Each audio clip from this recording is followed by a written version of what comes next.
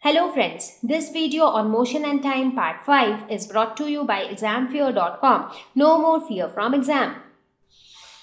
So now that we spoke so much about motion, I think the basic concept of motion is getting clearer to you.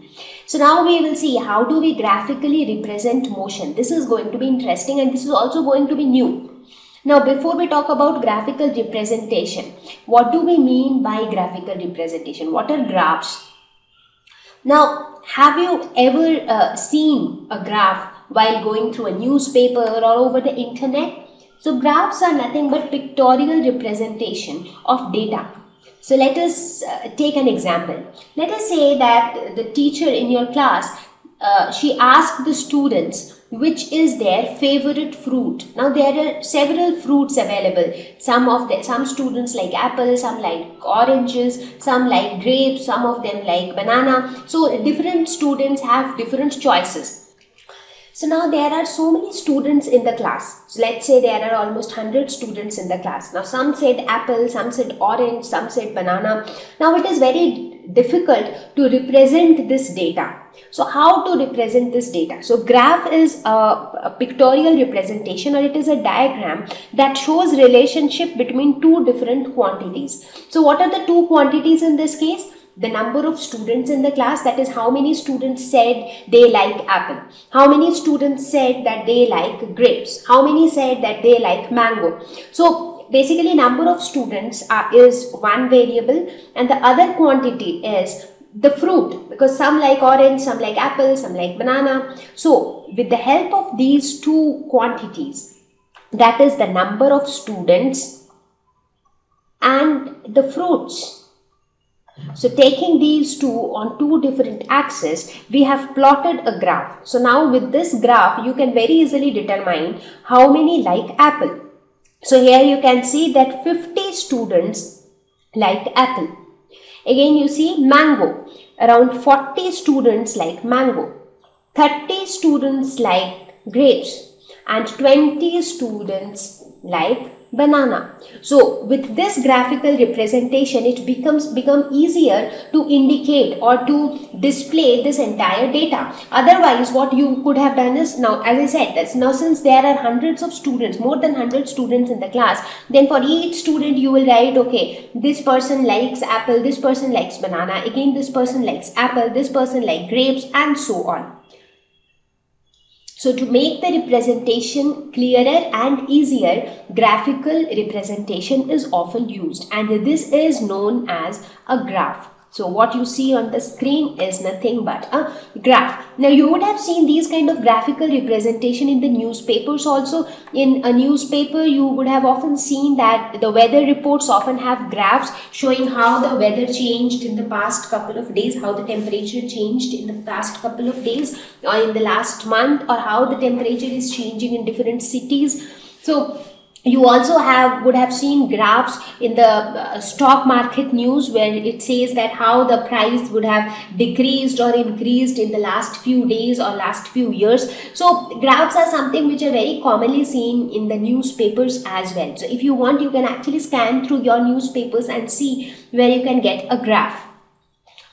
Now the question is, what is a graph? So it is a diagram that shows relation between variable quantities. Now what are variable quantities? That is quantities which do not remain constant. That is, they keep changing their values. So in the previous example, I took the example of the number of students and fruits. So the number of students also changed, like for apple it was 50, for banana it was 20. So it changed. So it was a variable quantity. Similarly, the fruits also changed. Somebody likes apple, somebody likes banana, and so on. So, and those two variable quantities, there was a relation between the two, and which was shown by the graph. So here let us take another example of a car. So let us say when this car moves, what happens? As the car is moving, its position is changing.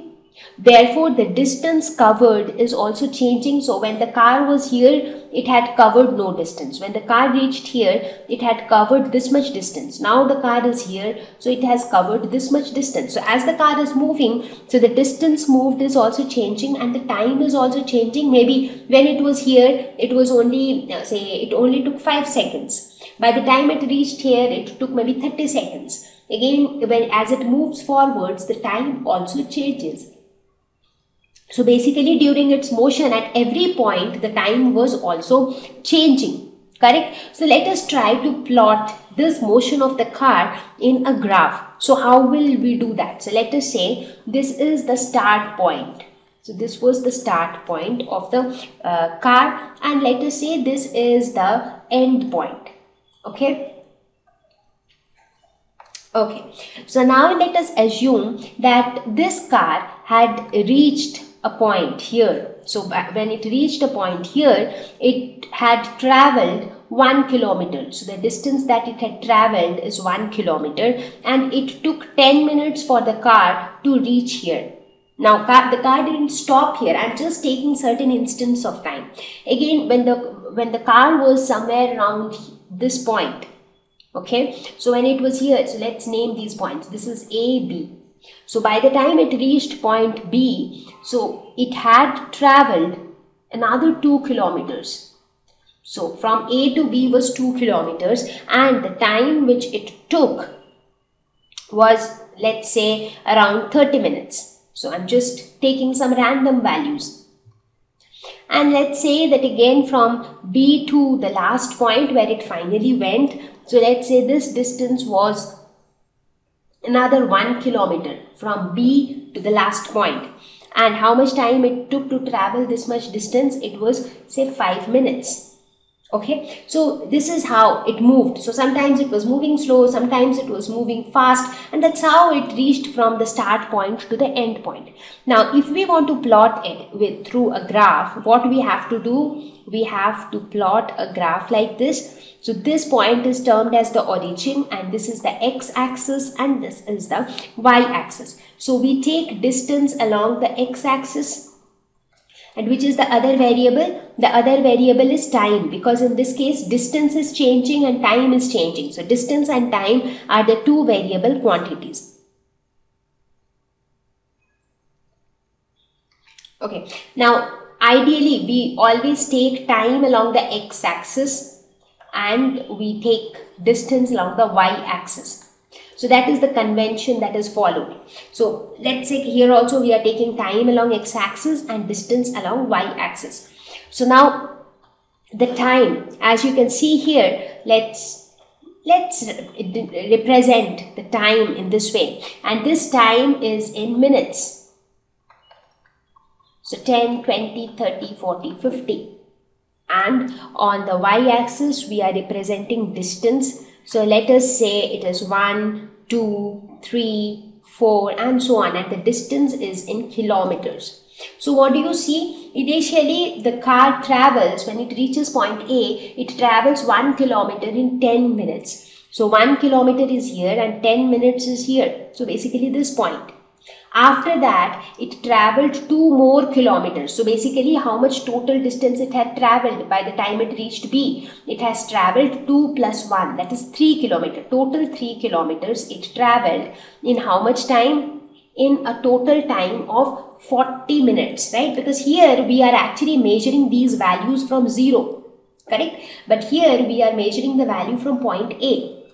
So therefore, it is 2 kilometers in 30 minutes. You should not mark it as 2 and 30. So that will become incorrect. Because from the starting point, how much distance it had traveled till B? The total distance is 3 kilometers. So this is 3 kilometers. And how much time? Time is total 40 minutes. So this is here. So that next point would be here.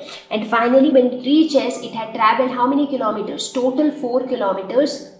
The entire distance, and the total time taken was 45. So 4 kilometers and 45, somewhere here. So, and then you join all these points, something like this, and this denotes, this is known as the distance time graph.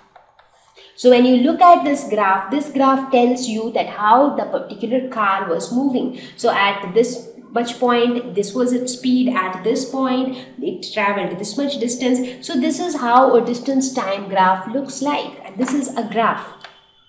So here we are going to talk more about the graphical representation. We will see that what are the information that are like given by a distance time graph. Thank you.